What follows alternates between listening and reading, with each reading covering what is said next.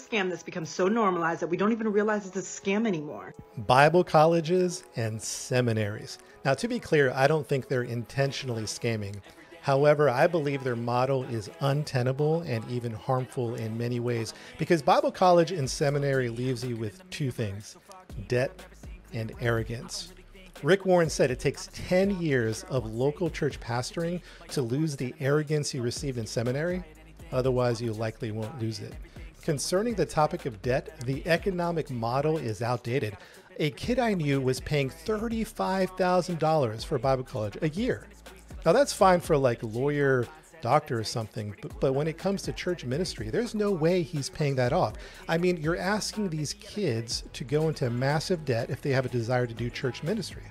I've been in ministry over 20 years, and all the ministries I've been a part of never paid a living wage. Churches just don't pay well.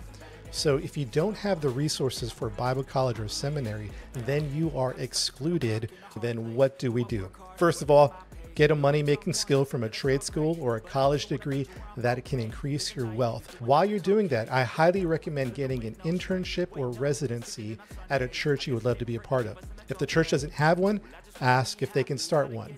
A church I was a part of created an experience for me when I was looking around at internships and residencies.